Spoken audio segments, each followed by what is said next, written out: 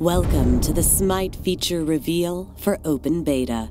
Today, we officially launch Open Beta for SMITE and introduce new content and many new features.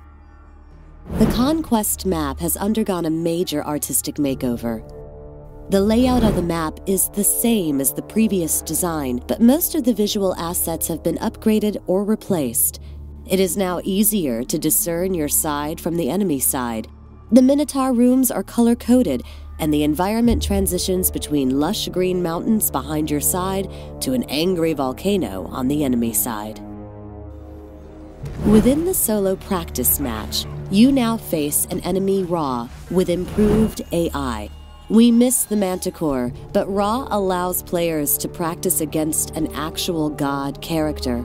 Ra behaves more as an enemy player would, and we will continue to improve the AI's intelligence over time. In ranked and challenge conquest matches, players from each team now use draft mode while in the match lobby. In draft mode, players on each team pick gods. Once a god is chosen, no other player on either team can draft that god. Once you have drafted a god, you can trade that god with another player on your side. This allows players that draft early to secure a god for another player that is drafting later. We've added team management, which is just the beginning of our in-game support for competitive play. In SMITE, a party is what we call the temporary group you use to queue up together. A team is a more permanent group that organizes itself for competitive or social reasons, and you can be in a single team only. From the Social tab, you create your team and name it. The creator of the team is automatically established as its leader and can create a tag.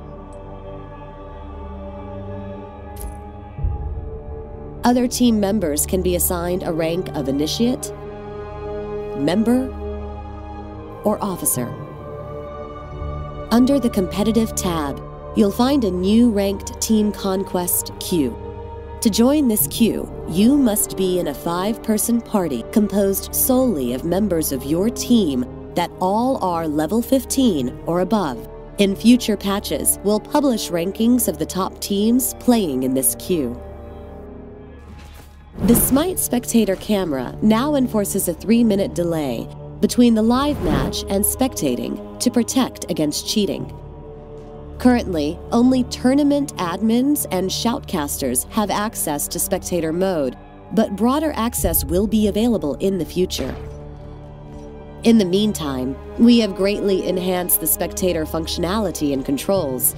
The spectator can navigate freely around the map, jump quickly to objective points like Fire Giant, or view from the perspective of any individual player.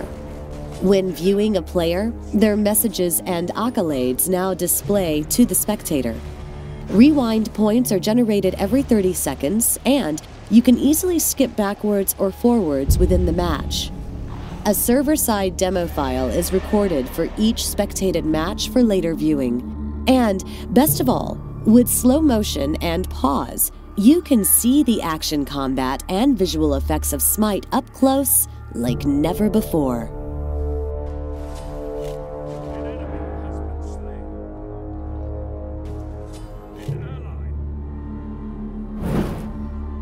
We have updated and improved the stats information so you can review match history in-game. The end-of-match screen has also been improved. On the SmiteGame.com website, you can review every match played and now view additional stats like damage taken, best kill spree, and best multi-kill. The game now allows you to set different resolutions and screen types between the overall lobby and a match. For example, you can run the game in a windowed mode while not in a match and full screen while in a match. Visit the Video tab on the Settings screen to configure this behavior. This release includes a number of new skins, including Solar Eclipse Ra and Master Guan Fu. Also, as a special thank you to our beta participants, any player who reaches level 30 before SMITE's official release will get the limited edition Demon Emir skin. Finally, with this release, we introduce our Refer a Friend reward program. You can now easily send a custom referral link to a friend. As your friend levels up, you earn free favor and gems.